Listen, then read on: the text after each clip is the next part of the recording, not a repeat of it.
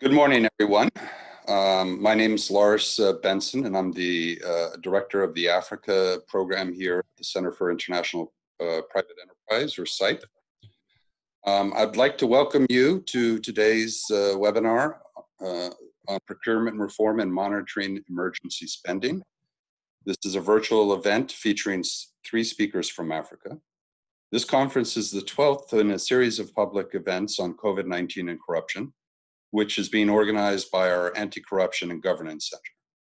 Today's event, we will be focusing on issues with government procurement at the time of a heightened emergency spending. As we all know, during the COVID-19 emergency, the risk of procurement corruption has had a severe implication for every country on the continent, especially those with vulnerable populations and limited resources. With that in mind, the business community must play a critical role in supporting broader oversight efforts in terms of public service delivery, innovation, corruption, anti-corruption, by promoting ethical practices. As you can probably tell already, today's topic is a complex one. And I'm anticipating especially an interesting Q&A segment with our speakers. With this in mind, I am pleased to pass the mic to someone who is a master at making sense of complex situations, especially when they involve corruption. Please welcome as moderator my colleague, Lola Adekanye, who heads up CIPE's business integrity work in Africa and put this panel together. Thank you, Lola. Thank you very much, Lars. Good morning to some of us and good afternoon to everyone on the call. Thank you so much for calling in, and thank you very much to our panelists. We have a very interesting conversation to dive into, so I would not waste too much time giving any further background. We would, by the end of today, be talking about procurement reform priorities. We'll be talking about the role of the non-governmental actors in trying to get countries, emerging economy countries and countries across Africa to a point where we actually have smart, streamlined procurement systems that are, resilient enough to withstand challenges like the one we're going through currently, and the, increased risk of corruption that's plagued the procurement system in many countries. So with us today is Carrie Klotz. I will quickly read Carrie's citation and allow Carrie to come on with her presentation before I read the citation of our 2 other very interesting panelists whose background you may have seen in the invitation. So Carrie is currently a Fulbright Clinton Fellow placed with Sodemi, the national mining company at Côte d'Ivoire in West Africa. She's conducting a study on the socioeconomic impact on artisanal gold mining. Carrie's been working, her current fellowship with the World Bank is focusing on good governance in the extractive industries, primarily in Francophone Sub-Saharan Africa, but she's also been working on the open contracting and global movement to promote disclosure and participation in public contracting. So I'll hand over to Carrie to tell us a lot about the progress and success that the open contracting project has made in several countries around the world. So Carrie, over to you. Great, and can everyone hear me okay? Yes, please go ahead. I can hear you. So thanks so much for having me. It's always wonderful to see a lot of interest in something as allegedly boring as public procurement. And I'm actually based in Washington, D.C. at the moment, and it's interesting to me that it's been the global disruption of COVID-19 that's finally helped my family in North Carolina understand why procurement is actually not boring. And I'll speak a little bit about why it's actually at the core of an effective and efficient response to the crisis. So my name is Carrie Klotz, as Lola said. I'm currently head of country programs at the Open Contracting Partnership. And for those who don't know, Open Contracting Partnership is a silo-busting collaboration, and we work to open up and transform public contracting around the world. We work across the entire chain of public contracts, and so that's from planning through tender and award, the contract itself, and then through the implementation of those contracts and delivery. And our aim is ensuring fundamentally better, smarter public contracting for all citizens. We spun out of the World Bank about 6 years ago, and we're now a nonprofit organization providing free technical assistance to governments, businesses, CSOs, media, and others that are interested in implementing open contracting. We're currently working in over 40 countries, as well as cities and regions across the world, including in Nigeria at both federal and state level, and in South Africa, as well as a handful of other countries across the continent. Our work with partners around the world has shown over the years that open contracting can make a big difference when it's done right. And by that, I mean when there's timely, high quality, open data that's accessible. When business and citizens have a voice to speak and government has an ear to listen, open contracting has led to significant savings as well as improved citizen services and importantly, increased opportunities for the private sector. So on to the next slide, please. Oh, that's a good one. Nope, back one. Yes, perfect. So at Open Contracting Partnership, we're used to having to make the case for why procurement is important. Until now, when COVID-19, which is, as we know, an unprecedented global health crisis, it's put the murky, obscure world of government contracting in the spotlight like never before, unfortunately showing the dire human consequences of awarding public contracts in secret.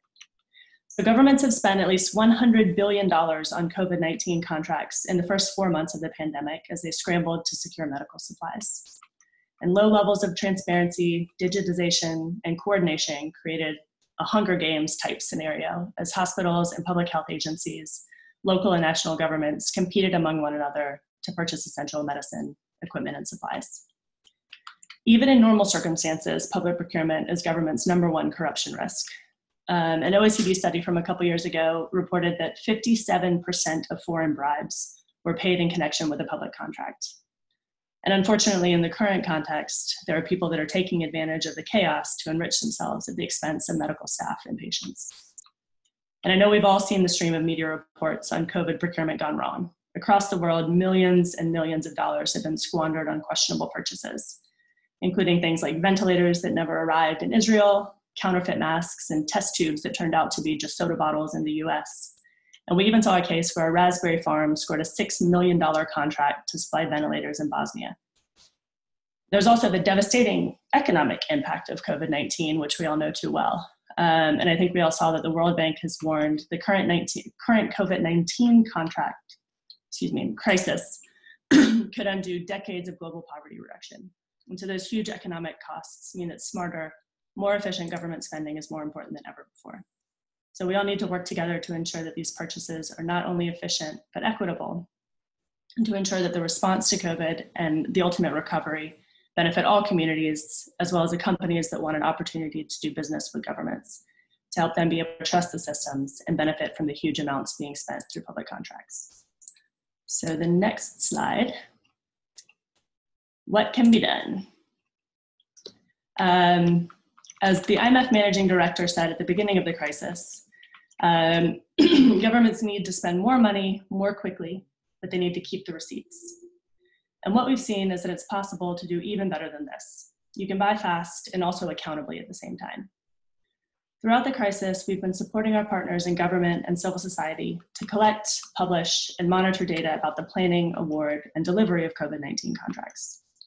We've also helped them to better coordinate demand and supply through market consultation and flexible purchase arrangements, such as lining up a central list of verified suppliers that individual purchasers like hospitals and health departments can use quickly and easily.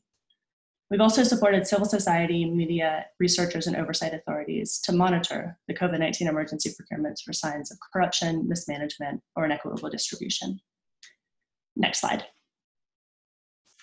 As a result, we've come up with 5 recommendation areas to help countries improve the effectiveness of their COVID-19 response and recovery efforts, centered around policy, coordination, data, partnerships and analyses, and civic monitoring.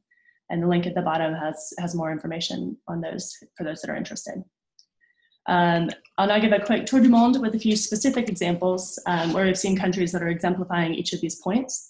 And we've also seen that those that had already implemented open contracting reforms before the crisis hit have been better able to pivot quickly to curb corruption and increase the effectiveness of COVID contracting.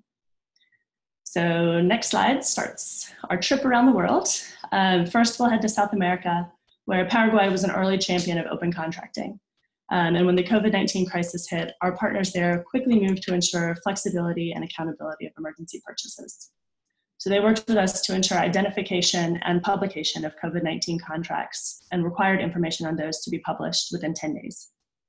They also ensured that the public could easily monitor COVID-19 purchases by establishing a dedicated searchable webpage, dashboard, and mobile app to send notifications of newly awarded contracts. Journalists also began identifying and reporting on irregular procurements in the media. There was one crazy story where a state-owned enterprise bought huge volumes of tonic water at 5 times the market price because it was allegedly helpful in protecting against coronavirus. So as a result of stories like these, the Procurement Authority issued a new requirement that reference prices also be published for these purchases. And we're working with researchers now to further analyze COVID-19 procurement to give additional feedback on how to detect and prevent inefficiencies as well as corruption. The open contracting approaches not only help Paraguay to prevent corruption in COVID-19 procurement, but also help them to be more agile in their ability to purchase the needed goods, works, and services. Inspired by others in the open contracting community, the Procurement Authority issued an open call to the public for suppliers to identify themselves and their capacity to deliver those needed services and supplies. And they then used this information to create a registry of suppliers of emergency items that was available to all public buyers. Next slide, please. So now we'll head over to Ukraine, where the state-owned enterprise Medical Procurement of Ukraine, which is responsible for centralized healthcare procurement, used contracting data for better planning, supplier engagement, civic monitoring, and strategic communication. A coalition of government reformers and civil society also worked to put all of Ukraine's COVID-19 related tenders in the public domain. And this is now required by law within 24 hours. They made them available for ex-post monitoring as well as future audits. And civil society, as you see here, is actively monitoring contract awards, such as the prices for masks, gloves, and ventilators, and also doing comparisons among entities and looking at specific suppliers too. Next slide. Now we'll fly over to Nigeria, where OCP has been working with the Bureau of Public Procurement for some years, and most recently helping to publish and track COVID-19 specific procurement. It's in part related to the commitment tied to IMF funding to Nigeria. Unfortunately, it's PDF at the moment, but it's a start, so hoping to build from there. And at the same time, we've also been supporting an awesome coalition of local civil society partners, including the Public and Private Development Center, as well as other CSOs such as Budget and Code, to access and use the data for advocacy and monitoring and to feed back to the government. And thanks to this, we've already seen an improvement in the information that MDAs, ministries, departments, and agencies are submitting to be published by BPP as a result of this feedback. And so now we're really excited to be working with partners to translate those improvements into non-COVID procurement as well, so hoping to build on that momentum. At state level in Nigeria, we're also actively supporting the Nigerian Governors Forum through a World Bank funded project to bring e-procurement systems to the states. We've seen a huge interest from over a dozen states so far in open contracting and the open contracting data standard. And we're helping to ensure that contracting information related to COVID and beyond is available publicly as good quality open data. And then on down to South Africa, where we were pleased to see the recent presidential declaration around improving transparency in procurement.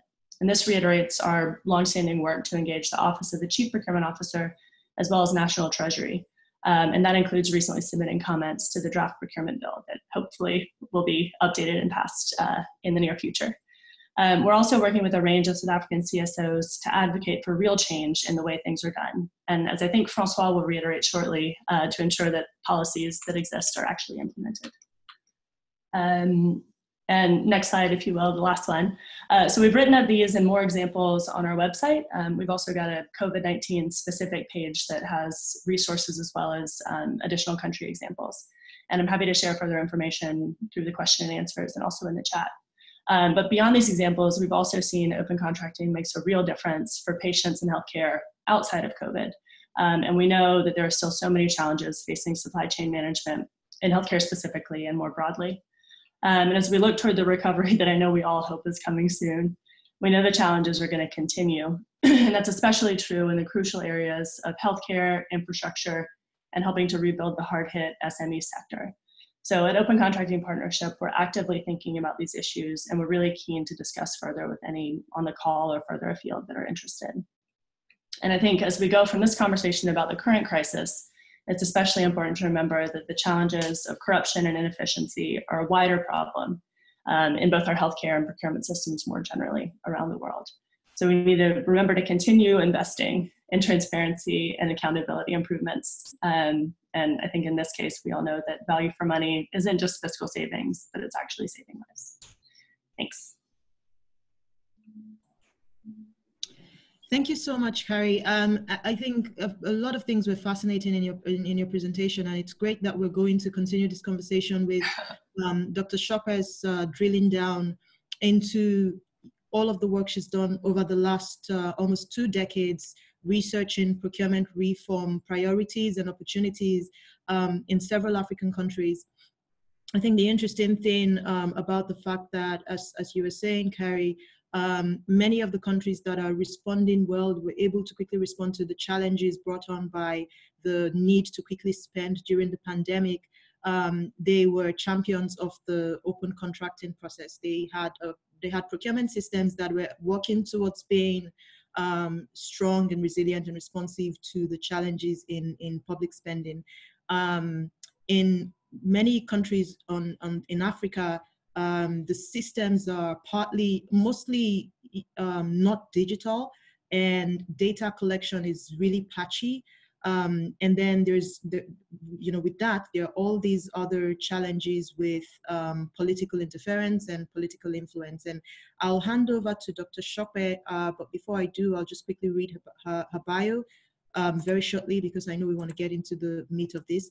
But I'll give you a quick insight into how much work Professor and Dr. Chope Williams Elegbe has done. She's the head of Department of the Mercantile Law and the Deputy Director of the African Procurement Law Unit at Stellenbosch University in South Africa. She specializes in public procurement law and anti-corruption law, sustainable development law, and commercial law. She's the author of over 50 publications in the area of anti-corruption and public procurement law, and she's also the editor of multiple law journals. She's currently a member of the Transparency International's Working Group on Debarment and Exclusion, and she has an LLM from the London School of Economics and a PhD in Public Procurement and Anti-Corruption from the University of Nottingham, UK. Dr. Chope, please go ahead with your presentation. Hi, everyone. Can you see and hear me properly? Yes, we can. Excellent. Thank you so much for that introduction, Alola. It's really a pleasure to be on the call. Okay, so in 10 minutes, I'll just give a brief overview of what's been happening. I'm also focusing on Nigeria and South Africa, partly because, as you heard from Lola, I'm based in South Africa, but I am from Nigeria. And my work in public procurement has focused on African countries, West African countries, and South Africa as well. So I'll give a few remarks on what's been going on. So just maybe to start and to give an overview of how a lot of African countries approached pandemic procurement, and that which was really similar to all the other countries of the world. So of course, the focus was on the use of emergency procurement procedures. In South Africa, it's called deviating from procurement, and in South Africa, you can deviate from procurement for 3 main reasons. Either because there's an emergency, which obviously the pandemic was, or because it is impractical to use competitive procurement procedures, or because there's only one person or supplier who can supply the goods in question. So there was a lot of reliance on using emergency procurement procedures. And what this just means in practice is that you don't have to go to a competitive tender, you don't have to advertise. You can do what we call sole contracting or direct contracting. You basically pick a supplier and you go with that supplier without any of the formal processes for competition. And so we saw that, of course, a lot in South Africa. We also saw that in Nigeria as well. And in Nigeria, ordinarily for contracts over a certain threshold, you need to have some kind of approval. Of course, if they're federal contracts and not state government contracts. So for federal contracts over a certain threshold, you need to have some approval from the Bureau of Public Procurement, which Carrie mentioned in her presentation. But in terms of emergencies, those approvals are dispensed with So again, a lot of direct contracting with suppliers selected by procurement officials in whatever way they can. So in South Africa and Nigeria, the pandemic responses, of course, were not just in terms of health goods, things like, of course, ventilators, sanitizers, PPEs, but of course, there was a lot of procurement in the education sector, and in Nigeria and South Africa, and I guess in a lot of developing countries, there was a lot of procurement for social welfare, so distribution of food parcels to vulnerable communities. The other thing that we had was a lot of grants or cash transfers to assist different population groups. So the risks that we saw in Africa as well as in other countries in the world is the same thing. We had a lot of fraud, we had a lot of corruption, we had a lot of contracts going to non-responsible contractors who had been registered solely for that purpose, that hadn't been in business, or contractors who, for instance, in one of the provinces in South Africa, you had millions of dollars worth of contracts going for PPEs going to a construction company. I think Carrie mentioned a Raspberry Farm, getting contracts for PPE. So we had a lot of that as well. Contractors that ordinarily should not have access to government contracts, at least for those particular items, being given contracts for those items. Of course, we also had a lot of conflicts of interest. We had a lot of contracts going to politically exposed persons. And at the moment, there's a big investigation in South Africa over a contract worth, or contracts worth 2 billion rands, which went to politically exposed persons, which obviously is a hell of a lot of money. So non-delivery, substandard delivery. We also had organized criminals taking advantage of the chaos caused by the pandemic. Another problem that we found was that our technology in procurement and also in the payment of these cash transfers I mentioned, our technology systems were not agile enough to respond to the pandemic. So I think Lola mentioned in one of her comments that a lot of processes are very manual. But in South Africa, it's not really about being manual, but the fact that many of these government databases are not joined up. So for instance, in relation to payment of grants, there was a lot of double dipping because people just go to the different government departments who's giving out the different grants, even though that was not supposed to be the case. So we've had that challenge. In fact, at the moment, there's about 30,000 people who received cash transfers were not actually supposed to have received them. Some of them are government employees, some of them are still in employment or didn't qualify, but they were able to get these payments. So we've had those problems coming up in procurement as well as in the distribution of cash resources. And these were for different reasons. And I think Carrie has mentioned that apart from the pressure caused by the pandemic, there were a lot of skeletal services. So there was a lot less supervision over the normal procurement processes because not everyone was working at the same scale or had access to do the work. So these are the challenges that we have faced. We did have some successes. Of course, we saw that Africa's, the impact of the pandemic or the health impact of the pandemic on Africa has been a lot better than other regions. So we were able to scale up our health responses. And of course, we've had experience in dealing with communicable and non-communicable diseases. So we could use that experience to our advantage in this situation as well. So in terms of what's happening right now, in South Africa and in Nigeria to a lesser extent, there are a lot of investigations going on, there are a lot of prosecutions going on. And I think that the role that businesses and civil society can play is the role that they've always played. So, whistleblowing, ensuring that if people know something, they say something. A lot of the prosecutions that are ongoing started because someone blew the whistle, right? Someone actually let the cat out of the bag. CSOs can do what it is that they've always done, following the money, ensuring that they track and trace these payments that have been made that are under investigation.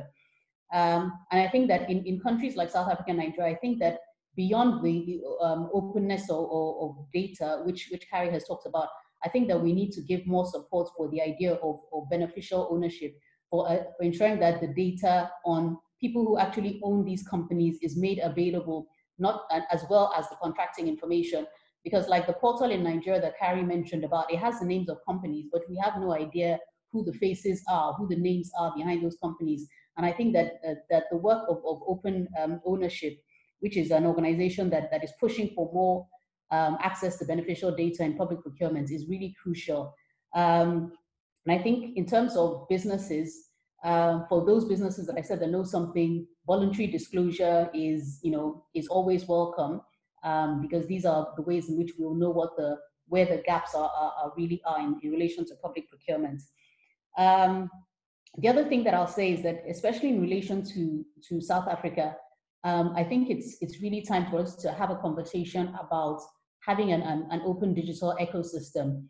So I mentioned earlier that a lot of the challenges we had are because our tech systems are out of date, they're not joined up.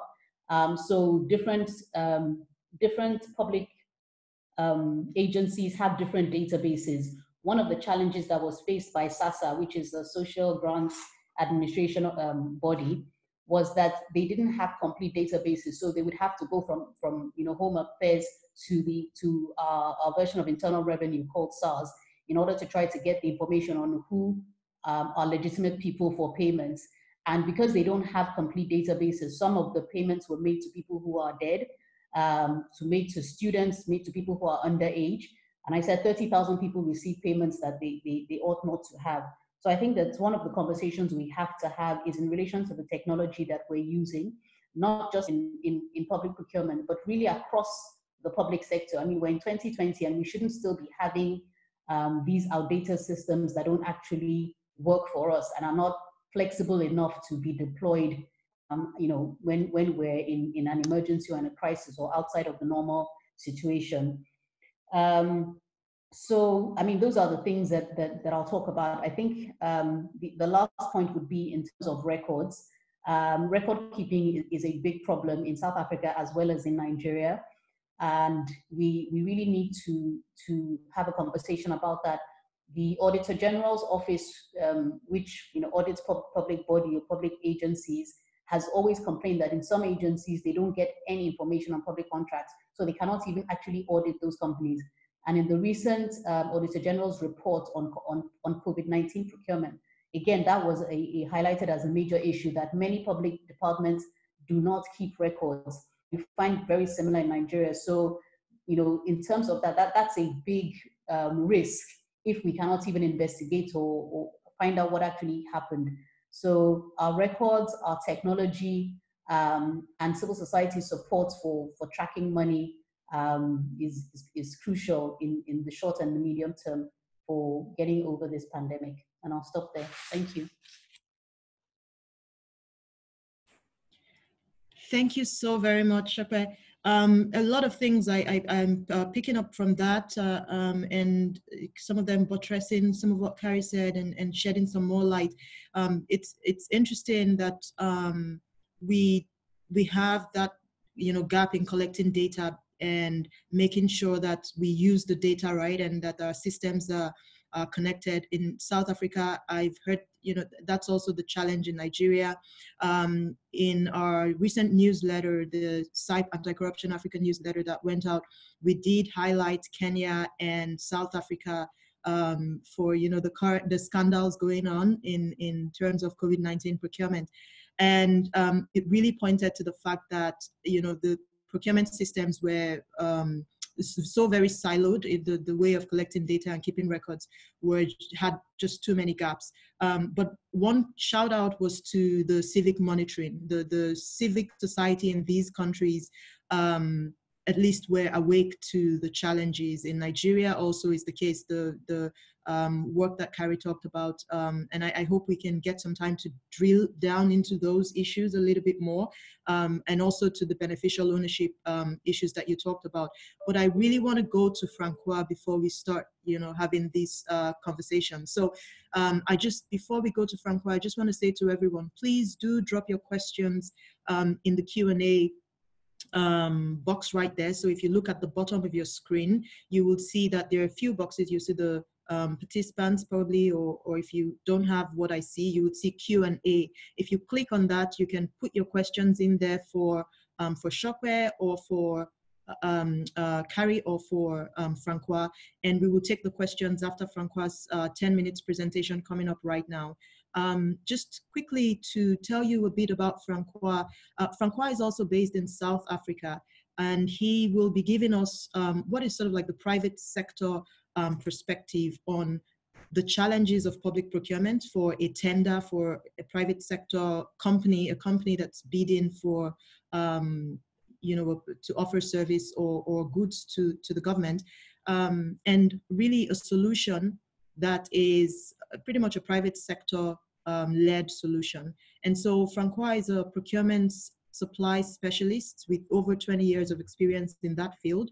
In the last 10 years of managing and promoting better supply relationships, he's now utilizing a platform called Tender Just to counter tender corruption in South Africa, and potentially, this is replicable in other countries. So I'll hand over to Francois to talk to us a little bit about the private sector perspective and experience in South Africa, and what the priorities should be for private sector, but also government and other stakeholders in reforming the procurement systems in South Africa.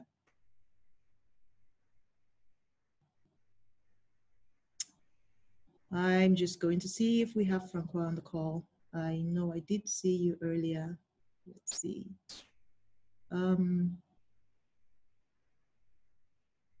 Okay. I'm going to rely on Kai or Kaylin to just check if we have Francois on the call. Okay, I see Francois now. And yes, please go ahead, Francois. Can you hear us? Hear me? Lola, thanks. Can you hear me? Yes, perfectly. That's fantastic. I had a small panic moment there, lost my network connection, but years ago I was driving through Zimbabwe and I had to pay a lot of money for a wheel spanner, and I complained about that, and the owner just said to me, TIA, and I said, what is that? And he said, this is Africa. So this is also one of those moments where we have to always remember that we live in Africa. But I'm back, and hopefully you can all hear me. Thanks, Lola and SIPE for the opportunity to engage in this discussion. Just a short word on Tender Just. You'll see that on the slides. And Tender Just aims to eliminate tender corruption by creating transparency of tender and contract information, and then allowing the business community to collaborate and share information, discuss information with each other. And I will elaborate a little bit on this later. But firstly, I want to provide a view on the public procurement landscape in South Africa, with particular focus on the corruption aspects. I will share my impression on the COVID-19 experience briefly. Professor William Telegli has given us a lot more information about that. But I'll give my view on this, and lastly share a little bit more about Tender Just. Can we get the next slide, please? So over the past 20 years, there's been significant policy reform and new legislation established to strengthen control over public procurement across Africa. In South Africa, we have a strong set of legislation and policies that should support an efficient, fair, and transparent public procurement system. A new procurement bill, as Kerry's related a little earlier, is currently in the circulation to improve this further, but I do not believe that this will make the big difference that we are looking for. Procurement and supply skills have improved, and there's a lot of room for development, and we have decent systems in place, but they're not the best systems, but I think they're sufficient to support these processes. Our big problem is capacity in government, but in my view, the missing component is consequence management, as we'll see in the next slide.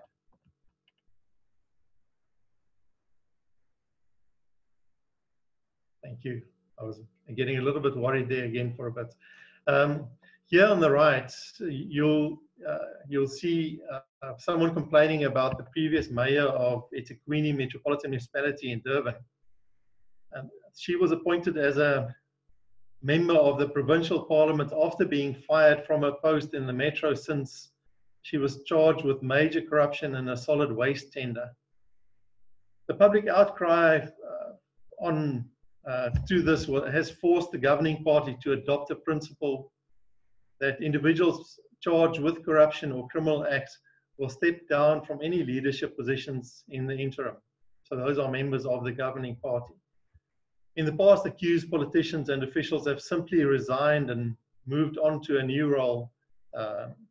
And this lack of consequences for corrupt acts has removed all the value for better legislation and that more sophisticated systems could bring.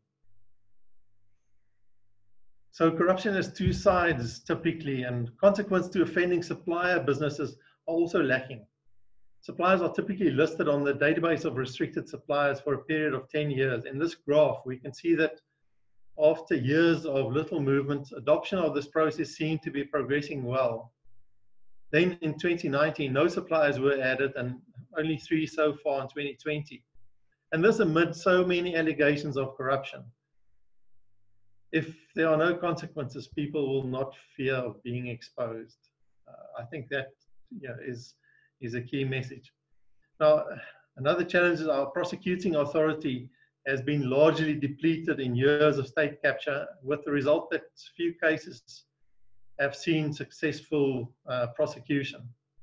As you can see at the top left there, that the result is that no suppliers have been listed on the register for tender defaulters in terms of our Prevention and Combating of Corrupt Activities Act. Again, no consequences. If we cannot sort out the consequences, it does not help to have good policy, good legislation, good systems and processes in place. On the next slide, we talk a bit about the COVID impact. So it's been an interesting year for most around the world. Just after our lockdown in March, the National Treasury published the emergency procurement instructions with lists of suitable suppliers, price lists for PPE, sanitation and other relevant items to help public servants overcome this urgent need for procurement of items that they typically were not used to procure. I think public sector procurement supported the response here locally in South Africa better than in many other countries, maybe because the take-up of infections were a lot slower than maybe has been seen elsewhere, and we had more time to prepare. But the good that came out of this pandemic was, once again for me, initiated by investigative journalists in conjunction with whistleblowers that reported on the large-scale corruption in COVID-19 related procurements, particularly in PPE and maybe some other non-procurement grant-related aspects, as Professor Williams-Legbe alluded to. So with public patience very limited for this type of abuse, government had to react very swiftly. So central government required all departments and provinces to report on PPE spend to National Treasury, and the departments responded rather swiftly, more impressive than I've seen in a while, which makes me think that the whip is being cracked in the governing party. The Special Investigation Unit, now up and running and seemingly hungry to investigate these cases, is now actively investigating all these actions. And hopefully we'll see that they provide sufficient capability to the prosecuting authority to bring these individuals to book. So to me, the biggest lesson from this experience, however, has been that one should differentiate very clearly between emergency and routine procurements in a time like this. So we saw a relatively successful open tender system in the Gauteng province, which is the economic hub and government hub of South Africa. That open tender system being shut down for all procurement at the start of April. And within 2 weeks, a major IT security tender was published and awarded within 2 days. That is one example of how officials and criminals in business will abuse the freedoms offered by more relaxed controls. So I think that's the lesson that I've learned here, is that when you relax these controls for emergency procurements, you should maybe bring a category angle to that to still retain your controls over the rest of your procurement. On the next slide, we talk about a bit about the challenges that suppliers face in terms of getting access to accurate tender information. It's become practice for organs of state to publish tender notices on their websites, in addition to newspapers and in tender bulletins. Some publish certain tender results and cancel tenders as well. Others provide space for this information on their website, but hardly ever publish any information. So we see a tendency for more open publishing of tender information. That may well be a result of the work that the likes of Open Contracting Partnership has been doing in this economy. But as we're saying, to complicate things, we're sitting with hundreds of different sources where suppliers need to search for this information. You see here 806 government departments, municipalities, agencies, or state-owned enterprises, as we call them, tertiary education institutions, and so forth.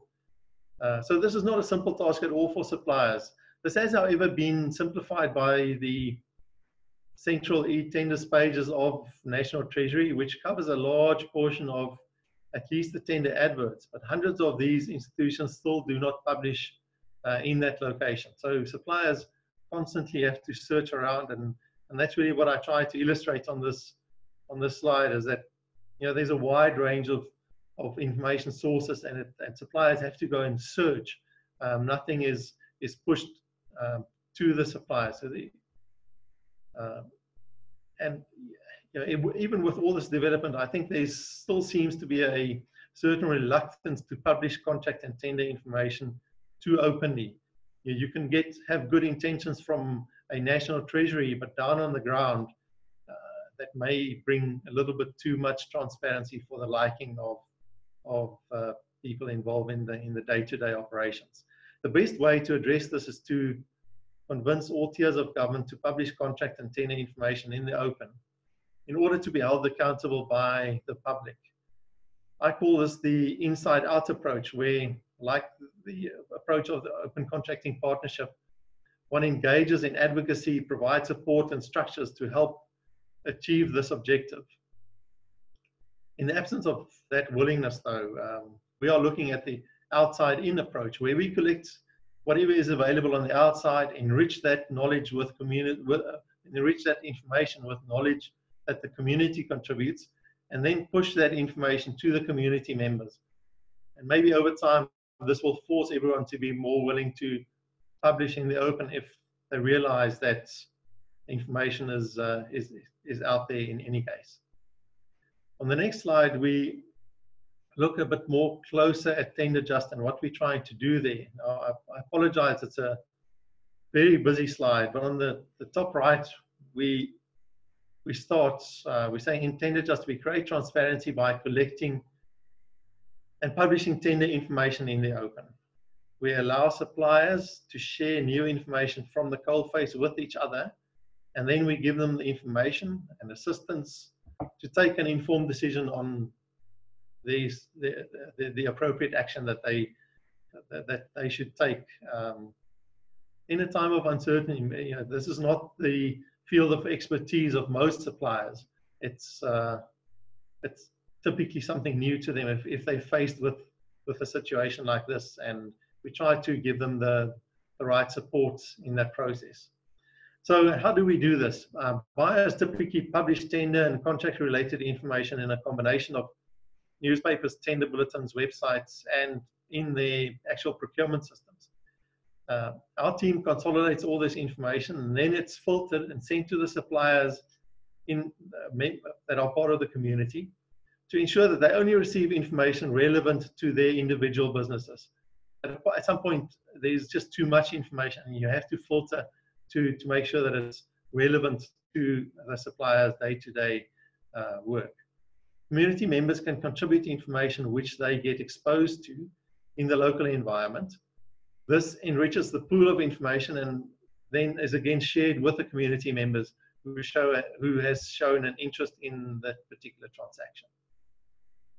We encourage members to interact and share knowledge through the social features on the platform. Every member has a personal and a company profile, and they can connect with their personal network of contacts. Information is shared via blogs, content pages, or wikis, and then discussion forums in the community. An online chat function also helps to resolve on-the-spot discussions. When a member has a concern with any tender, they firstly have easy access to the relevant legislation and guides on the process to be followed. Once they are certain they want to report an irregularity, they can lodge a report and decide if they need a preliminary investigation by Tenderjust to engage their peers in discussion on the process, seek legal assistance, or to be linked to an anonymous whistleblowing facility. On the next slide, yeah, I think we're wrapping up. So we are in the development. Where are we in the development cycle of the service?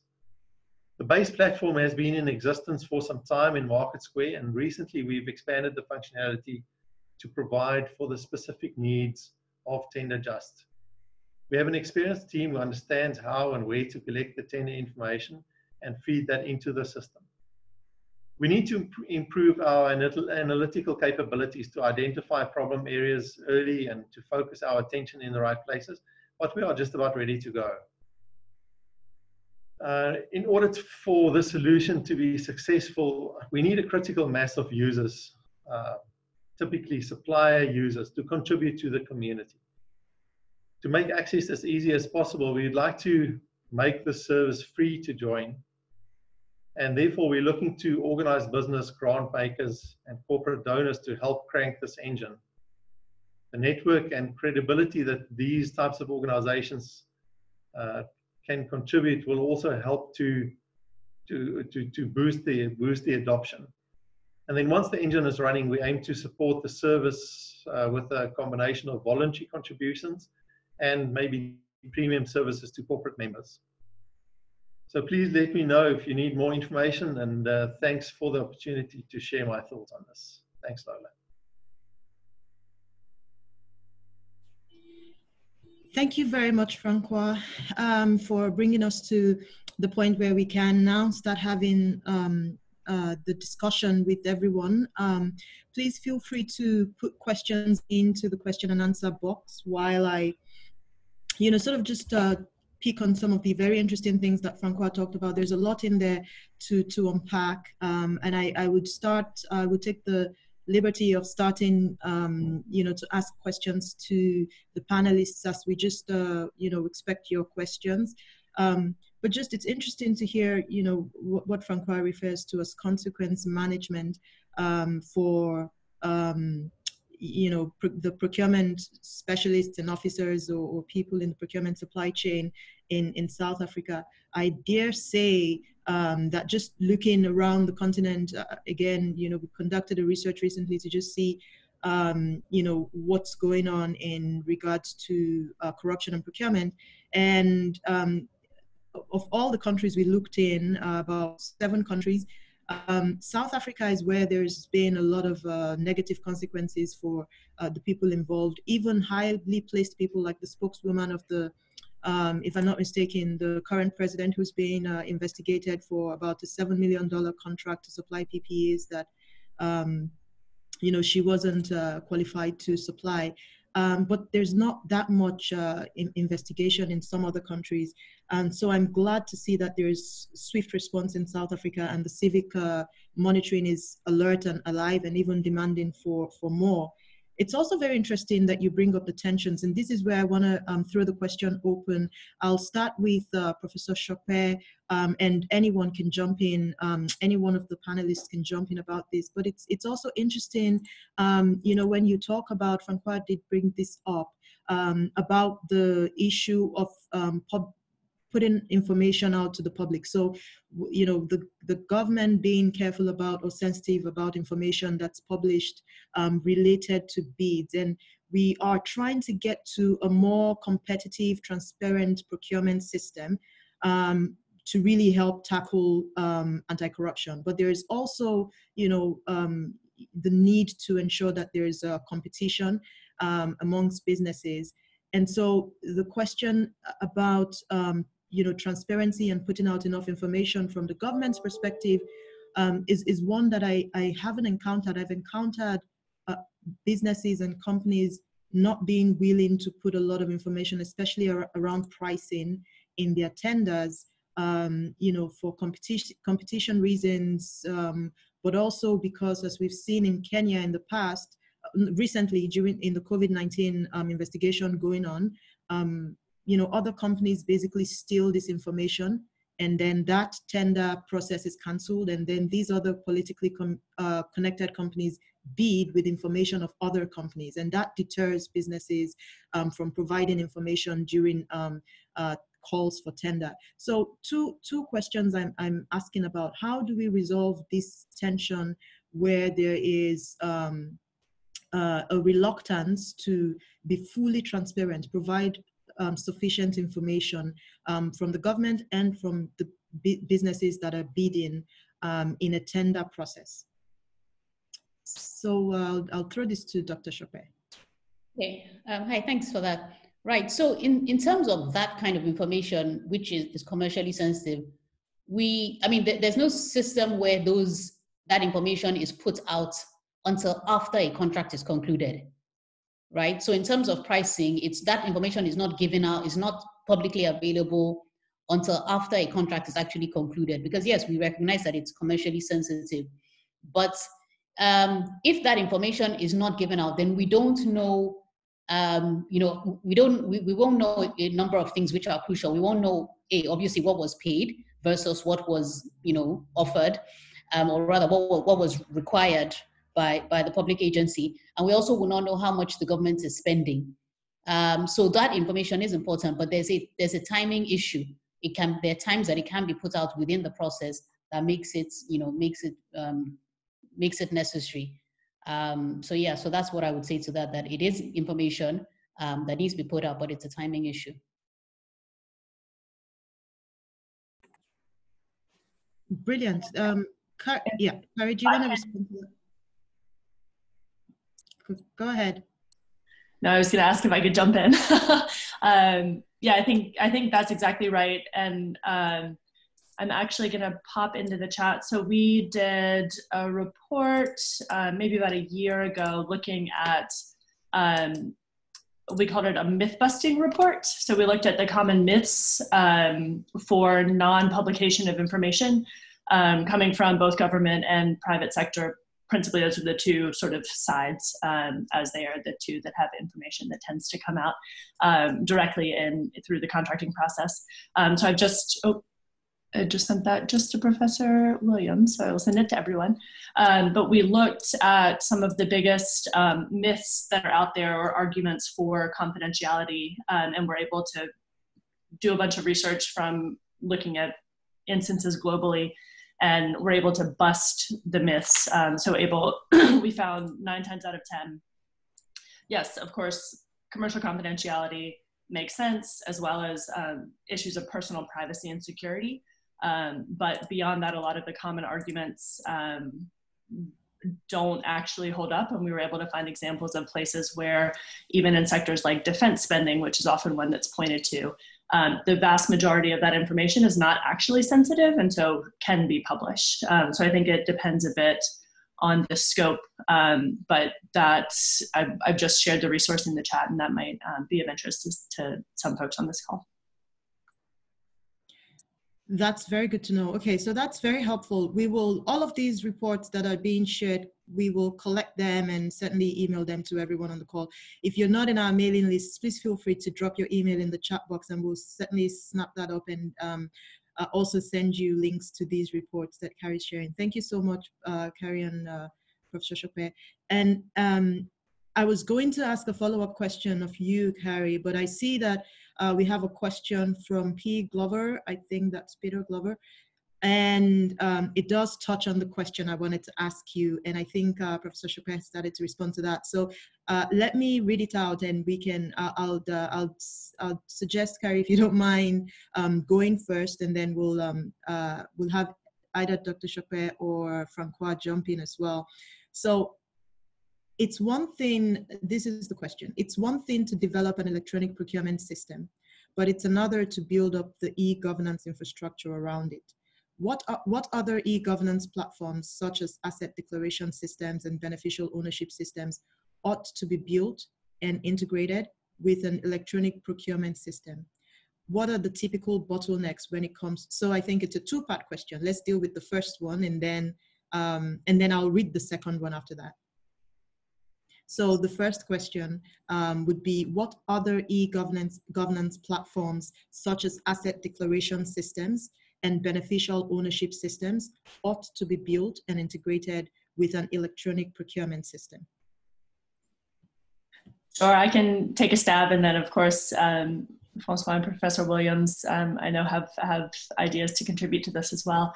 I think in an ideal world, and then that speaks to the second part of the question that we haven't gotten to yet, but I think in an ideal world, there are many different systems that should be, if not interoperable, at least speak to each other. And in my remarks, I mentioned that when we think about, from open contracting partnerships perspective, when we think about the contracting process, it's not just the tender and the contract itself, but it's starting with the planning through tender, award, contract, and then including through delivery. And that includes both physical progress and financial progress or payments. And so if you think about all of that, at the planning process, you would have budgeting systems, and then procurement plans that would go ideally through the procurement system. And then during the tender award part, as well as the contract itself, that tends to be within the e-procurement system. But then of course, that's where beneficial ownership comes in. And I think a lot of the work that we've been doing is thinking about how can we link up with the efforts to improve beneficial ownership transparency. I think there's been a lot of points already that have come up in this conversation about why that's important. And it's sort of been thrust even more into the spotlight during the COVID-19 pandemic as well, when you see politically exposed people and others that are should not be getting contracts that are, because the focus is elsewhere. So I think that's a big one. And then including a lot of the work that we've done in countries around the world is making sure that the procurement system speaks to the financial management system, whether it's an IFMIS system or otherwise, so that you can see when payments are being made. And that's a huge issue that, of course, is of importance to private sector companies. If payments are not made on time, then they won't get their money. And what's the point of bidding on a government contract if it takes 5 years to get paid? So being able to join up all of those and sort of follow the money through that entire process, I think, is the ideal scenario. And I'll leave it there. Would you like to jump in, Dr. Chopin? Yeah, so I think the only thing that I'll add to that is I think the comments I made, that I think now African countries need to be looking at the idea of having open digital ecosystems in the public sector, because, and those are basically systems that are built to be, interoperable with any other system where developers make them that way. So for instance, India developed an open digital, we call it an open digital economy in relation to vehicle licensing, purchase, registration, so that if you buy a vehicle, all the information relating to insurance is available to the specific government departments that deal with that. So it's very easy to see whether you've insured your car, whether your licensing up to date, whether your driving license up to date, all on the same platform. And that reduced transaction costs, reduced the cost to consumers as well. Of course, there's some issues there because obviously that data is very valuable and can be misused. But in terms of I say customer service, dealing with the public sector, or rather, in terms of private citizens dealing with the public sector, it was really a game changer. So you don't have to go to different agencies, organizations to get things done, because you can do it in one place because all the systems are linked up.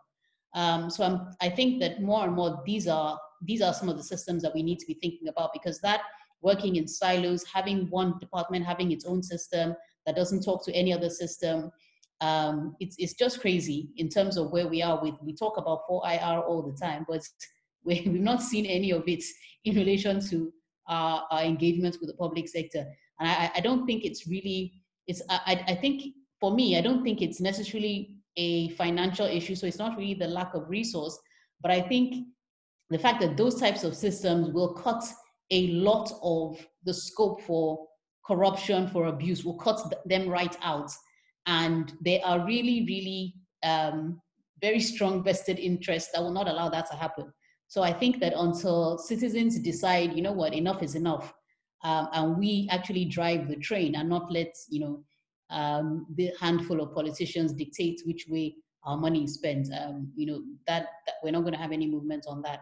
But I think this is really necessary, and it's right for that.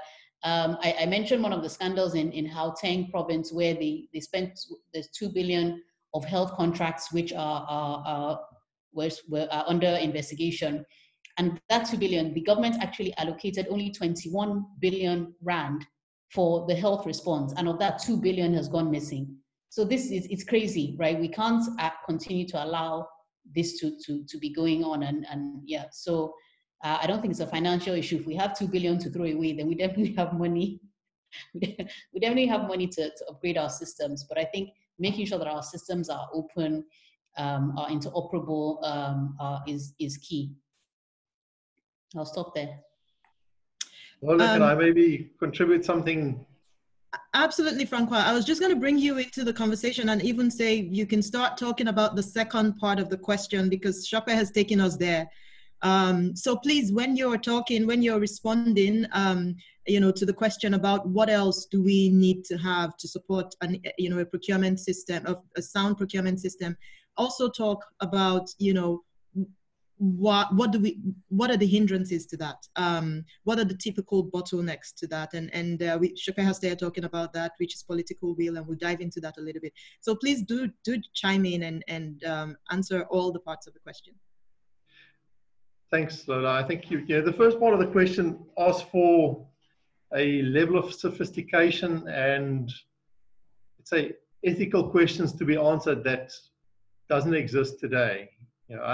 I would love to see a beneficial ownership principle being applied in the information that is published, but frankly, I don't think we are there yet. And there's some water to go under the bridge for everybody to come on board, even before you look at the practicality of making that work.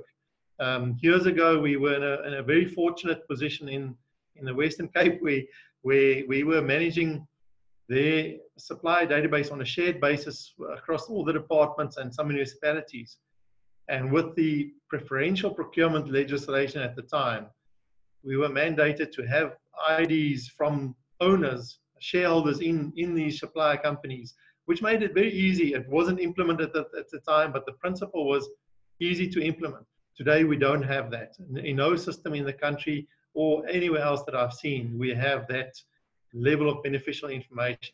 However, we always should start with what we have, and we have the principle of accountability.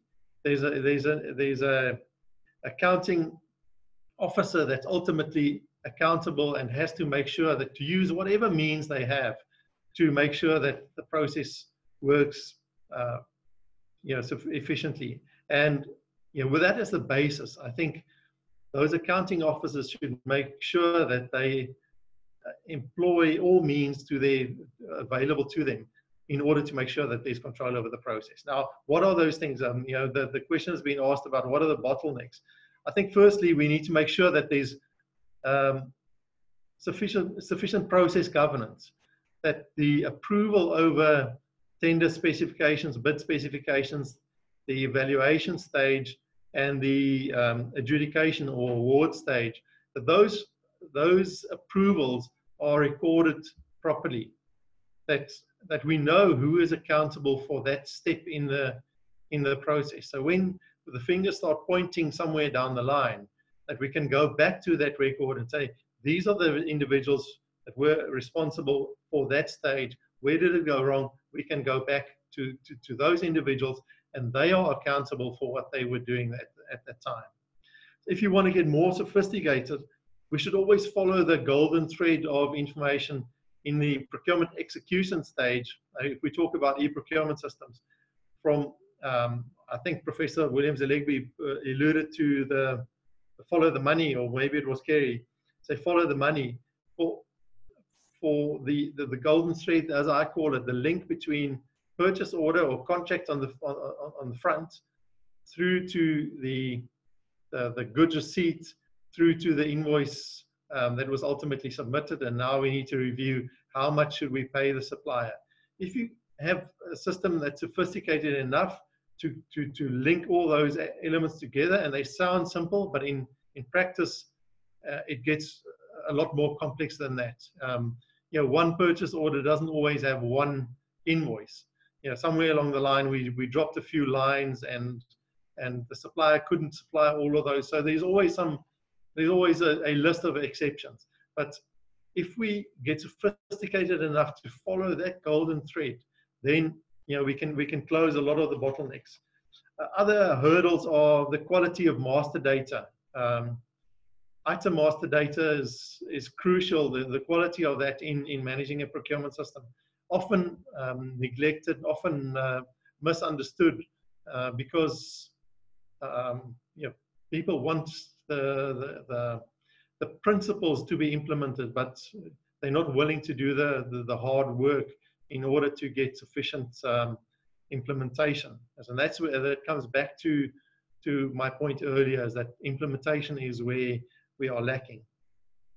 And then another complexity is the alignment of org structure and delegations to the approvals inside a system like that. So it's easy to assign accountability to an individual at a fairly high level, but as soon as you drop down the organization, you need to make sure that the organization structure aligns with the delegations and approvals. And unfortunately, in organizations like public sector, the turnover of staff is relatively high, and the upkeep of that level of detail is often a challenge. I've said a lot, but what I'm saying to you is the devil is in the detail. You're absolutely right. I mean, to go back to the first bottleneck we talked about, because it's true, it's procurement management and procurement systems requires very methodical, systematic efforts to make sure that there's transparency and there's accountability from the beginning to the end. And so there's a lot to tease out in there, but let me go back first of all to the question of vested interest, because to implement procurement reforms, you would need the right laws. You would need to make sure that your presentation, Francois, started with the laws available and the implementation. And one of the challenges I know that we've had in Nigeria, in Ukraine, relating to defense contracting, is really around the political will. And vested interest is one term that I heard about for the first time from the former central bank governor in Nigeria. And I just want to allow Dr. Chopet to talk a little bit about, just basically how, because that's the 1 million question.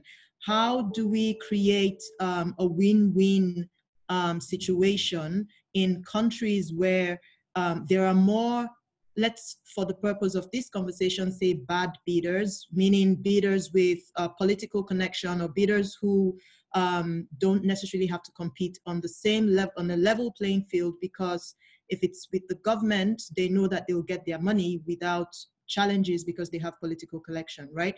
And in countries like Nigeria, where good bidders don't want to bid because they're worried whether the government would pay at the end of the day, so they will rather stay away from a tender process, or they feel it's not transparent enough, the risk of having to pay a bribe to be considered on the same playing field level, on the same level as other competitors, it's just not worth the time. And so they stay away. However, there is a chance that, you know, you can attract more good bidders. And the only way to do that is to create a win-win situation for, you know, for the good bidders and the government in this case, or the citizens. So I want to just, let's talk a bit about that. What sort of reforms or instruments can be considered to encourage bidders that are not politically connected, reduce the risk of bidding in countries like Nigeria, or in countries where you need to be politically connected to be successful in bidding for large government programs or projects?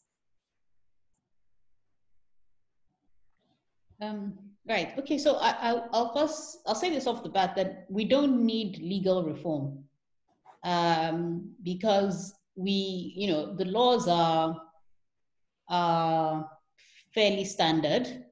The Nigerian, if you talk about the Nigerian situation, our Public Procurement Act is based on the UNCITRAL model law, which is widely accepted as a global standard. So I don't think legal reform is necessary. And also, I don't think legal reform will really change anything because our laws are only as good as their implementation. And the problem is with the implementation.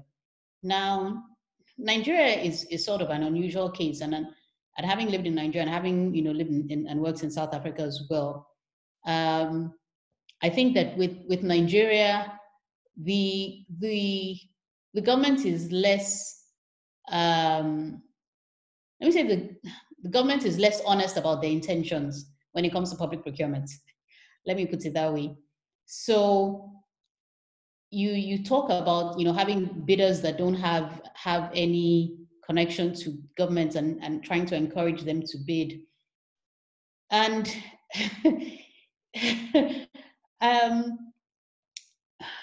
I think that we can only have that situation if we have more involvement of civil society and the citizens, because that is not really going to come from the government.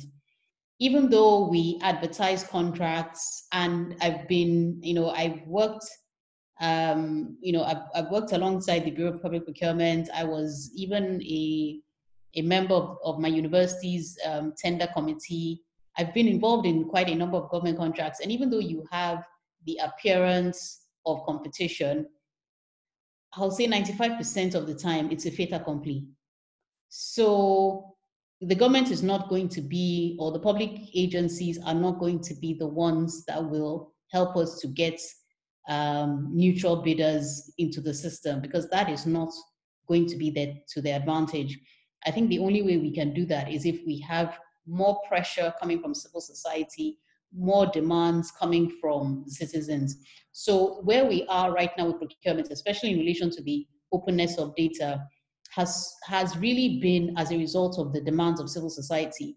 So some of the organizations that Carrie mentioned, Budeshi, PP, I forget the name, that one, PPDS, PPDC, and Budeshi, PPDC, and there's another one.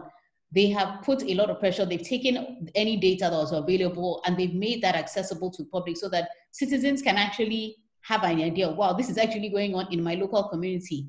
And that has actually created movement around requests for accountability and in public procurement in Nigeria. So I think if we looked to the public sector to do these things, when the public sector is a huge part of the problem, for me, of course, there's some things that we cannot do without the public sector, but the things that definitely we can do without the public sector, then we should do them on our own and not leave this, not absorb this responsibility, if you like, and expect that the public sector, who are profiting from the system and have ensured that that system is maintained, are going to do anything to fix it. They're not.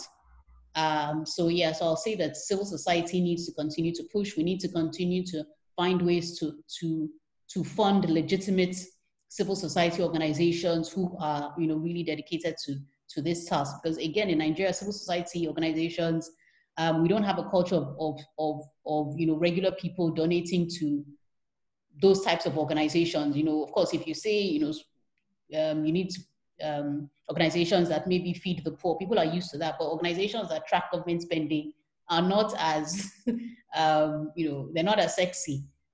So those organizations actually having the wherewithal to actually do their work, again, is an issue that stifles what they can do or how much they can do, and it's something that we all need to be involved in. But yeah, so I would say that it's not really solutions are not going to come from the public sector. That's been my experience. So it's really down to the citizens, to civil society to take up that battle. Thank you so much, Dr. Shokpe. Carrie, would you like to comment here? Because, I mean, where you sit is really where civil society is the most active in different countries. And it would be interesting to hear your perspective on how civil society, what the levers have been in the countries where you've been the most successful, where civil society has been successful in achieving reform. What levers have been pulled or used to drive the demand for procurement reform, and what successes have there been? I know you've talked about Nigeria and Ukraine. I'm really keen on hearing more about that, about Ukraine especially, where there's the interesting e-procurement platform that's almost a model for other countries now. Sure, and happy to speak to those two in particular. And if there are other countries of interest, just let me know. Nigeria, I think, is an awesome example. For those who don't know, the idea of open contracting, open procurement is now sort of a huge issue across Nigeria, both at federal level and across most of the states, many at least. And so it's really sort of taken off, and all of that sort of stemmed from this effort that Professor Williams mentioned. It's called Budeshi, which means open it in Hausa, one of the local languages. And it was really civil society through various means, especially freedom of information requests, cobbling together information, and then publishing that. And they did an online comparison of budgets versus final contract amounts, and were able to identify several red flags of potential instances of corruption in sort of across the country. And then followed that up with sending, they have now sort of an army, if I can, of monitors that actually go out into the field to check on projects that are meant to be being delivered and make sure that those are actually, if it's a school, that it's actually built to scale and there's a roof on it and it's being used and whatnot. And have been reporting back to government and working with government to get any issues that they've identified resolved. It's been a bit of a work in progress, but it's a really inspiring example, and I'm happy to pop a link in the chat for those that are interested in more. And I think as a result of those efforts, they then actually convinced BPP, the Bureau of Public Procurement has come up a couple times, but convinced them of the power of this. And so the Bureau of Public Procurement has now developed the Nigerian Open Contracting Portal, or NOCOPO, which they steward and publish information there on their website. Again, that is also a work in progress, so iteratively improving that as we go.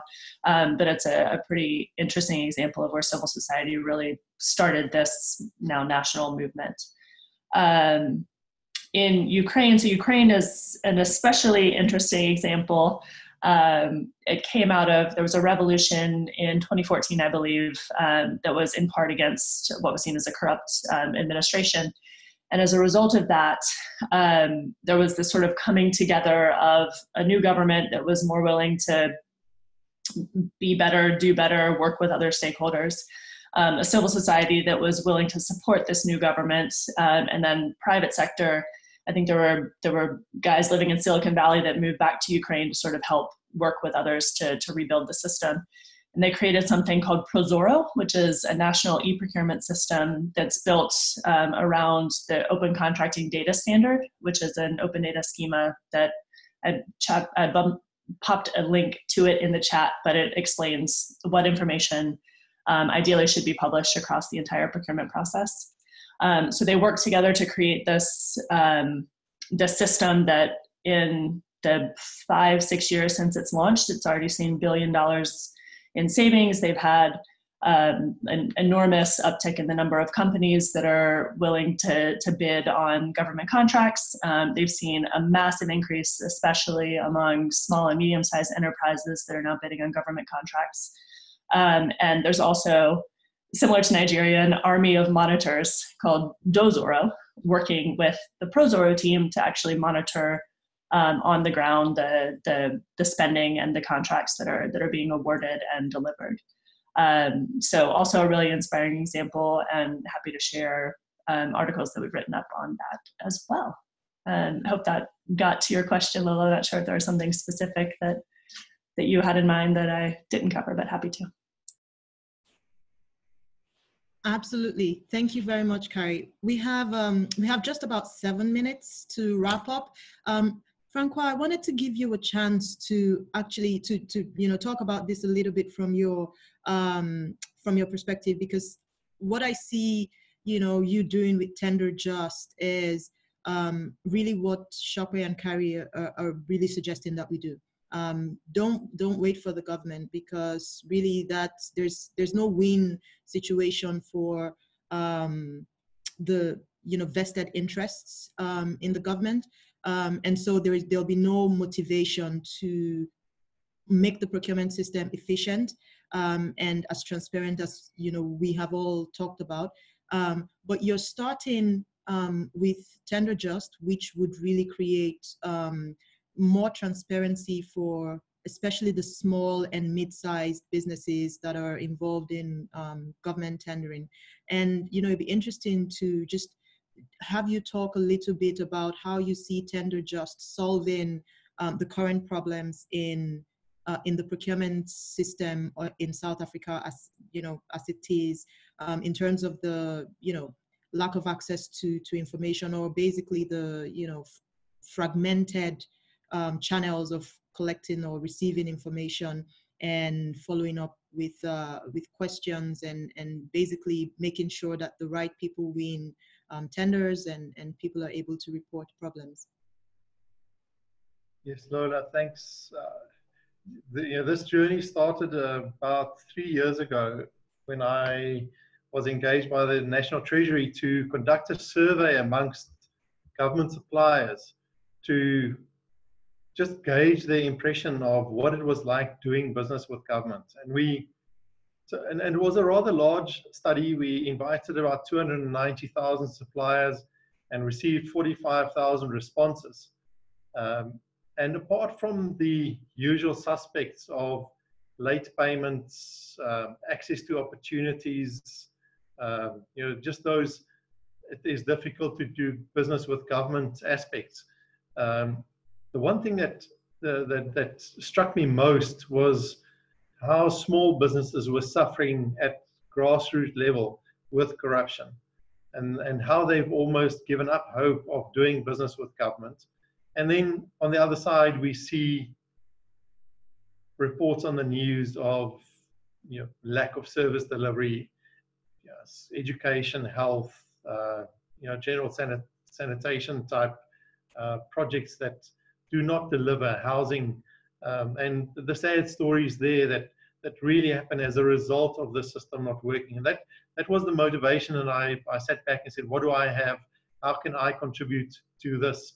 And it's taken us a bit of time, because it's all been done on the side, but ultimately, I think the lesson that I've learned from civil society through the last, let me say, 4 or 5 years, is that we can make a difference on the ground if we start doing things ourselves.